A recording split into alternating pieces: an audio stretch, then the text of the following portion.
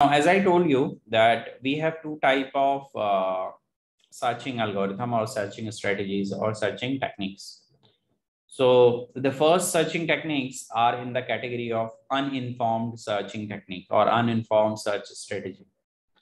The second one is informed search strategy. So first we'll see all the algorithms related to the uninformed search algorithms or search strategy. And after that, we'll see that how the informed search is there and how informed search is different than the uninformed search. So what is uninformed? Uninformed, as the name suggests, we doesn't have much information. We doesn't have much information related to the problem, right? So the solution, the information that we are getting is very minimal algorithm we are getting initially while we are searching for the solution. Okay, this is called uninformed search. So this covers several search strategy that come under the heading of uninformed search, which is called blind search. So uninformed search, which is also called blind search, because we doesn't have much information. We have only the basic information or the initial information related to the problem.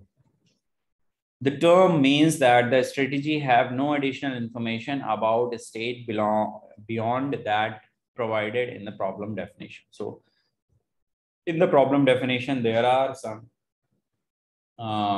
you can see some initial information, some basic information. Other than that, there is no information at all. All they can do is generate successor and distinguish a goal from a non-goal state. So there is the information like we can differentiate which particular node is a goal node, which particular node is not a goal node. How we can generate the successor means how we can generate how we can explore some more nodes that we can see. All such strategy are distinguished by the order in which the node are expanded. So all searching strategy are different based on that how the node is expanded. So as I told you here in the algorithm, that choose the leaf node to remove from the frontier. It means that we have this structure, right? We have S. Now from S, we have explored S1, S2, and S3, right? And we have done that. But from S1, S2, and S3, which is in the frontier list, which particular node we have to pick for exploration. So whether we'll pick this or we'll pick this or we'll pick this.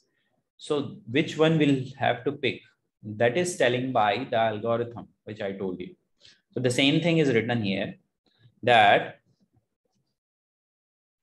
all searching strategy is different, is distinguished by the order in which node are expanded, how the node are expanded. Based on that only different strategies are there for that one line. Strategies that known whether one non-goal state is more promising than another are called informed search or heuristic search algorithm. Now, what happened into the informed search algorithm? In that particular, we get more information about it so that we can find it out, that particular non-goal state, whether we have to explore or not, whether it is looking promising to explore or not. So the making that decision, whether we have to explore that particular node or not, some additional information is given that is there in the informed search, which is also called heuristic search. Okay. So this informed search or heuristic search we'll see later on. First, we'll see the uninformed search and we'll see that how this uninformed search will look like and how